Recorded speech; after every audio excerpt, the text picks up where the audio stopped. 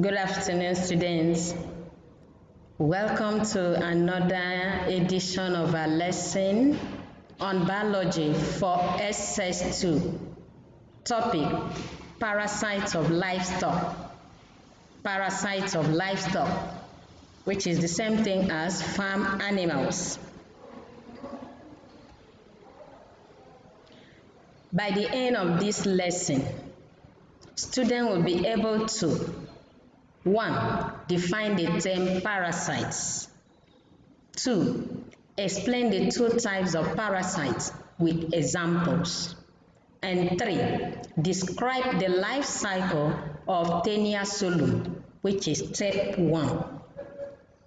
Before we continue with today's lesson, our last discussion was on animal diseases, which we saw different causes of animal diseases like viral diseases, bacterial diseases, fungal diseases, and viral diseases, and so on. For today, we continue with that mood on parasites of farm animals. I want to start with the definition of parasite. What is a parasite? What do you mean by a parasite? A parasite is an organism that lives in or on another organism known as a host. A parasite is an organism that lives in or on another organism known as a host, deriving nourishment and comfort from the host, but causing harm or injury on the host. What do you mean by that? Any organism the parasite can live in, that is inside, or can live on, that is outside, on another organism. And what is that? The name of that organism is the host. What do that parasite do? It's deriving nourishment and comfort from the host. That is making the host to be what? Malnourished, thereby causing harm to the host. Parasites are usually smaller than the host, yes, because the host is bigger and the parasite is small. Let's see. The relationship, we call it parasitism. The benefits, the parasite benefit the parasite, but the host is malnourished. What do you mean by parasitism? Parasitism is defined as an association between two organisms. The organism is the parasite and the host, in which the parasite derive all the nutrients, that is nourishment, from the host. At the end of that association or that relationship, the host is malnourished, that is damaged or harmed at that process. Take note, for you to differentiate between these three terms: a parasite, parasitism, the host. Please take note. Parasitism is an association, or you call it the relationship between the parasite and the host. The parasite derive nourishment from the host, thereby harming the host. Take note, that organism live in, could be inside or outside the host. The host it could be internal or external, or it could be outside the host or internal, which is inside the host or outside the host environment. We want to look at some of the examples of parasites. We have the internal parasite. It could be in form of a bacteria, could be in form of a protozoa, please take note, could be in form of fungi, could be in form of tapeworm. Those ones are the parasite that live inside the host. Then the other categories is the parasite that live on the host. That is outside the host. We can call it to be external parasite. For example, we have flea, lice, lynch. All these ones are external parasites. The parasite could be in animal or could be in plants. The plant parasite, we call it what? For example, is Duda. Duda is a typical example of organism or plant that is affected by parasite. And what happened in that parasite? The Duda plants, which absorb water from its host and making its own sugar, but photosynthesis in the green stems. Now let's consider the types of parasite. We have two types of parasites I've already explained. We have those one inside and those one outside. The one inside, we call it endoparasite, with the name imply endo, meaning inside. These parasites live in the body of the host. Example, we have tapeworm, we have roundworm, we have liver flukes. Tapeworm, roundworm, liver flukes are endoparasites. And the other ones like tick and mites are ectoparasite. You find it outside the host, on the host. For today's lesson, we want to consider the endoparasite, at least two examples of the endoparasite. For example, tapeworm and round or liver fluke. We want to consider the tapeworm and liver fluke, which is endoparasite. But for ectoparasite, we'll consider that in the next lesson. Endoparasite, tapeworm. Tapeworm, which is the same thing as Taenia solum. Remember in classification, this is the scientific name of tapeworm, Taenia solum. Having two names, remember what we did last time? The binomial giving two names to the organism. Taenia, the first name, solum, the second name. Please take note of the spelling, solum, solum. Now, how do this tapeworm look like? We want to look at the description. Tapeworm is long. Already you know it's endoparasite. They live inside the host. There are flatworms. Flatworm with very small head, neck, and segmented body. What are the parts that make up the tapeworm? The small head, generally the name given to the head of tapeworm, we call it scolex, neck, and segmented body. Please take note of this. We have three categories. The small head, generally the name, the head of tapeworm, we call it scolex. Then you see the neck, then you see the segmented body. Tapeworm belongs to the phylum called Platyhelminthes. Take note, belongs to the phylum called Platyhelminthes. You know tapeworm is animal kingdom, Animalia, but the phylum is Platyhelminthes. And what class is tapeworm? We call it Cystopoda. The class of tapeworm, we call it Cystopoda. Let's look at the animal infested, the animal that these parasites can affect. Tapeworm are host specific and several species abound. Let's see. We can find it in pig, swine. You can find it in sheep. You can find it in cattle. You can also find it in fish. Let's see the name given to the tapeworm with the tapeworm in pig. The name given to tapeworm in pig, we call it Taenia solum. Taenia solum. That of sheep, we call it Monisia expansa. Take note of the scientific name, Monisia expansa.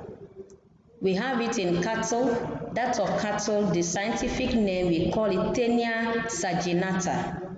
Taenia saginata. And the last one there, you can find it in fish. Which number one? We have two categories in fish. We have the one that have dendrites, the hair-like structures. We have those ones that have the head, which you know is a small head.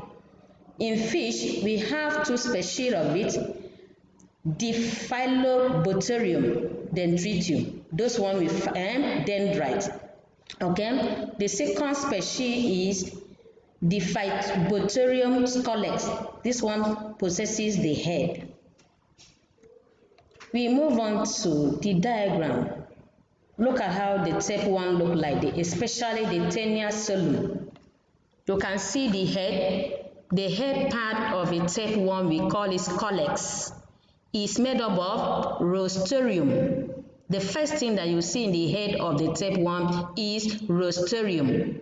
Then you have the sucker here. Then you have the hooks for attachment. Then this is the neck part, and all these are the segmented body. The segmented body, we call it proglottides. Segmented body, we call it what? Proglottides. We have the mature one and immature one. The immature one, you see the immature one first, then before we have the mature one. The segmented body, take note, is called proglottides, and the head is called scolex, made up of so many three structures: the rosterium on top, the hook and the sucker, then the neck. Let's look at adaptation of tapeworm to the gut of man. What do I mean by adaptation? Here looking at the tapeworm possesses some structure, having features, we call it adaptive features, that enable the tapeworm to cope, to adapt very well to the intestine of the host, which is the gut. What do I mean by gut? Gut simply means alimentary canal of man. So adaptation of tapeworm to the alimentary canal of man. We want to look at the structures. The structure possessed by tapeworm that enable tapeworm to do what? To live successfully in the respective hosts. One of the structure is hook. You know, hook is for attachment to the gut wall. Another structure is sucker. Is also for the attachment to the gut wall. What do I mean by that? That means the scolex, which is the head part or head region of the tapeworm, have two structures. Even rosterium is there. This hook and sucker enable the parasite to affirm very well to the alimentary canal wall of the host.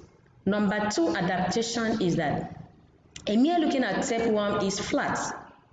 The structure is like ribbon. That is why we call it ribbon-like structure, flat, and the tapeworm body fits into the gut of the man.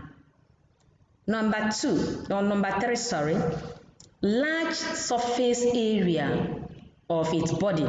Large surface, that means tapeworm possesses large surface area. The body has a large surface area.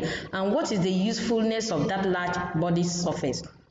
Is to allow absorption of food from the guts. Number four adaptation is that tapeworm has a fast rate of proliferation of proglottides to ensure survival of the body organism, or ensure perpetuation of the species, that is in terms of reproduction. Since they are hermaphrodites, they can reproduce as they like. Okay, the five adaptation is that the surface of its body is thin. How is the surface of tapeworm look like? Very thin and permeable. Permeable means is allow easy passage, allow the absorption of food. Okay, number six adaptation. The wall of its body is resistant to digestion by host digestive enzyme. I take it again. The wall of its body is resistant to digestion by host digestive enzyme. Let's look at the life cycle of tapeworm. How do tapeworm reproduce or recycle themselves? Tapeworm is a hermaphrodite. Hermaphrodite means have both male and female sex cell in them, not separate, but in one. It fertilizes itself.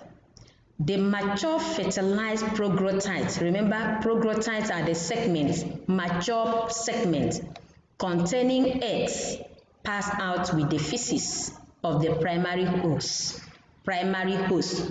Which organism is the primary host? Man, the gut of man, and are picked up by cow. Cow or pig are the secondary hosts, in whose intestine they dissolve and hatch into exanthan embryo. Take note of the spelling, embryo. So when the pig pick it, it will dissolve and hatch into the embryo. We call it exant, that is having 6 segments. Exa. Exa has to do with 6 as a number. Exant embryo, that is 6 hooks, which bears 6 hooks already I've mentioned. A person get infected beef or pork, that is pork meat, which is not adequately cooked. That is how the tapeworm get into our system. Each embryo develop into bladder wall. When you take in the tapeworm infected or the meat, the pork meat infected with tapeworm, the next embryo will be bladder worm. Bladder worm, you call it cystocerus. Cysticecus, sorry. In the muzzles of cow or pig, it will go straight to the muzzles of that cow or pig. If beef or pork containing bladder worm is eaten by man, the former becomes active in the intestine and begins to grow into adult tapeworm. Look at the life cycle of tapeworm, what I've just explained. See the Taenia solum, infection by injecting raw or uncooked pig or dog meat with cystocus. After that, it will go straight to the human intestine, the gut intestine, the host intestine. Discharge the progrotites. Progrotites are the segment full of eggs into the environment like trophesis. Into the soil, contamination by open defecation. After that, the pig will pick it up and human contaminated food or water, or through auto-infection acquired through parasite. You see, that is the tapeworm there. Then that cystocerus develop into pig muzzle. That is how it recycles. What are the symptoms of tapeworm infection? If somebody is infected with tapeworm, what are the signs? You have the abdominal pain or discomfort. You see nausea, diarrhea, and anemia, that is shortage of blood. Let's look at the economic importance of tapeworm to man. Economic importance of tapeworm to man. When we talk about economic importance, the good and the bad things from the tapeworm to man, you will see weakness. That is one of the economic importance. Indigestion, that is difficult to do what? To digest what? Food. Vomiting, anemia, that is loss of blood, and abdominal pain or discomfort. All these are the economic importance of tapeworm. Take note of this word, Taeniaceae. Taeniaceae. Taeniaceae is the combined effect of the symptom. The combined effect of this symptom is called Taeniaceae. How can we control or prevent tapeworm?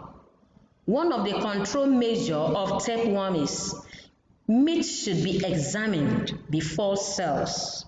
Meat should be examined before sales. Number 2, meat should be properly cooked.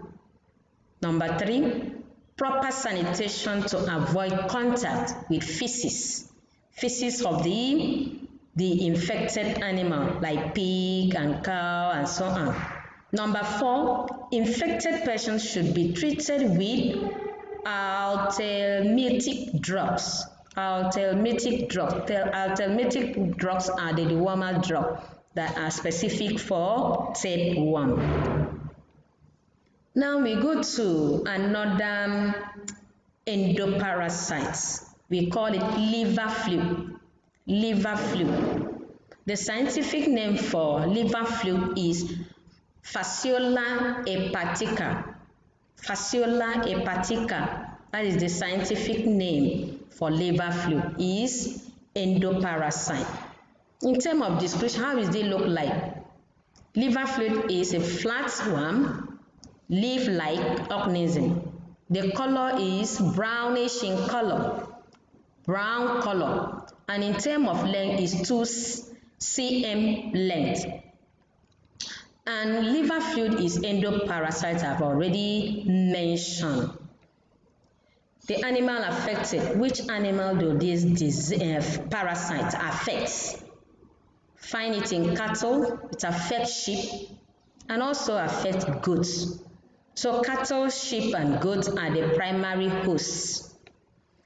And water snail, take note, water snail is the secondary host. Water snail is the secondary host. The scientific name for water snail is Limnia truncatula. Truncatula is the scientific name.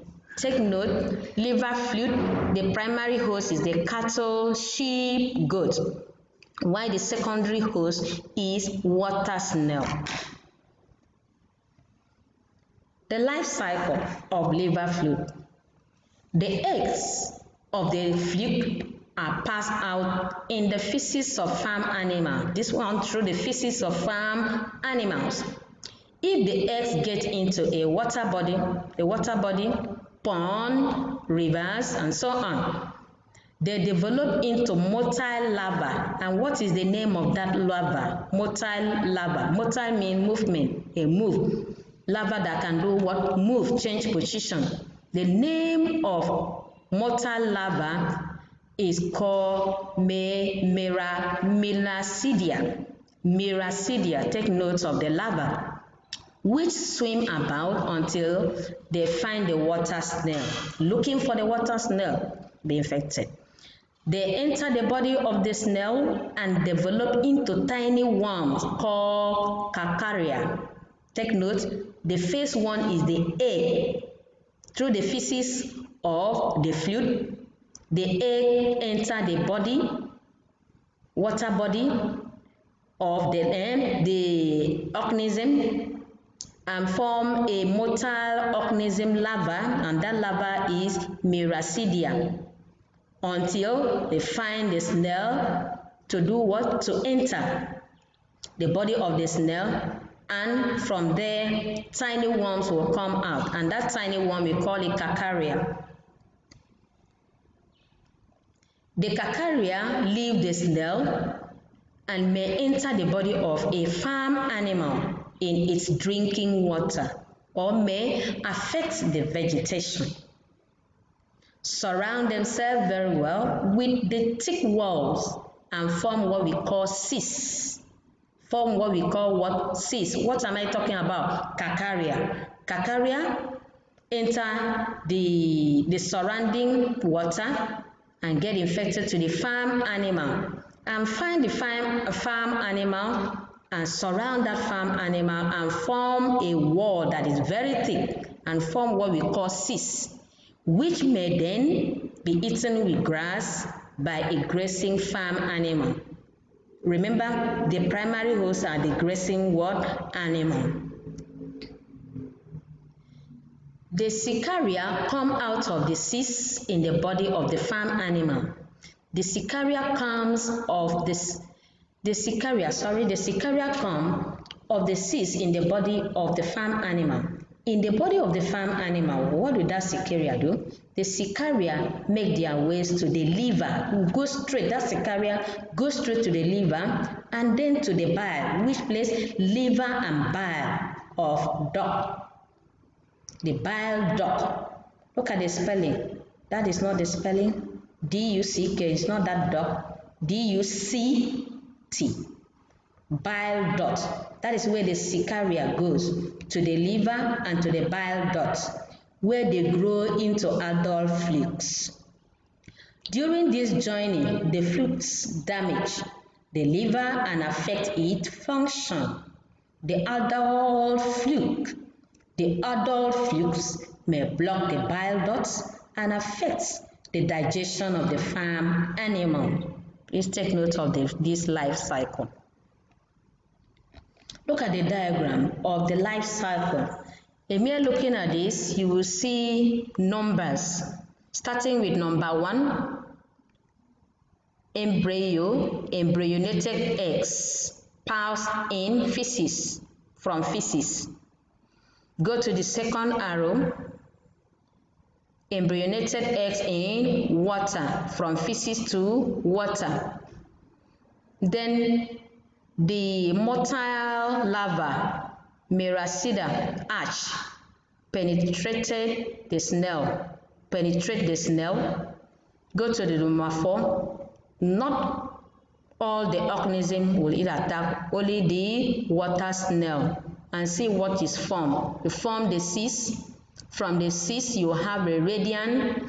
After the radian you have cicaria. Look at how the cicaria look like. From there it passes into the free swimming cicaria. It will insist on the water plant. Go to number 6. Water plant ingested by human, sheep or cattle. See how it goes straight to where? The duodenum. The duodenum, which is an alimentary tract. The duodenum, the first part of small intestine. You know the intestine of man is the host. We are talking about liver fluid. Go straight to the duodenum. In the duodenum, you have the liver and also have the bile duct. Please take note. Finally, you see the number 7 and number 8.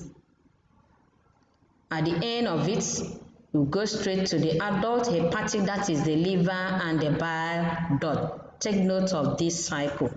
The first step will be the egg, embryonated, that is egg with embryo passing out from the feces. Then to the water, then the motile larva form Meracida, then enter the snail, water snail. Inside the water snail, it will form cyst. After that, radian, then cicaria. Then you continue the cycle again. Look at the diagram of liver fluid. The liver fluid, you see the mouth here. You see the oral sucker. You see the genital pore, that is for reproduction. Going posteriorly, you will see the secretory pore for excretion. What are the economic importance of liver fluid? I've already mentioned economic importance means good and the bad things from the liver fluid. Number 1, liver fluid causes diseases. And what is the name of the disease? We call it schistosomiasis, or you call it bilharzia. Take note of the disease caused by liver fluid, bilharzia, or you call it schistosomiasis, that is the snail fever. Number 2 economic importance, it causes anemia, loss of blood. Number 3, it obstructs the bile ducts. Bile duct, you know what we mean by bile. The function of bile is for digestion, fat digestion, emulsification of fat. When this bile part is blocked, what will happen? The fat will not be digested. Number 4, it leads to digestive disturbances. 5, it causes liver rot, leading to drowsiness and death. How can we control this disease, liver fluid? Number 1, We have to drain pasture properly. Drain pasture properly, since wet pasture can harbor what? Snail, can hold what? Snail. 2. Introduce duck and goose to eat up the snail. And 3. Use lime in pasture to check eggs of liver fluid from hatching. Use lime in pasture to check eggs of liver fluids from hatching. We move on to the end of the lesson, which is assignment, evaluation. Before we go to this, as a summary, we talk about the parasites. We know parasite could be endoparasite or ectoparasite. For today's lesson, we have just finished with 2 endoparasites. Then ectoparasite, that is outside the parasite, outside the body of host. That one we are going to treat next lesson. Evaluation. 1. Describe the life cycle of Taenia solum. That is step 1. 2A. List 3 economic importance of step 1. List 3 economic importance of step 1. 2B. State 2 adaptive features of step 1 to its habitat. State 2 adaptive features of step 1 to its habitat.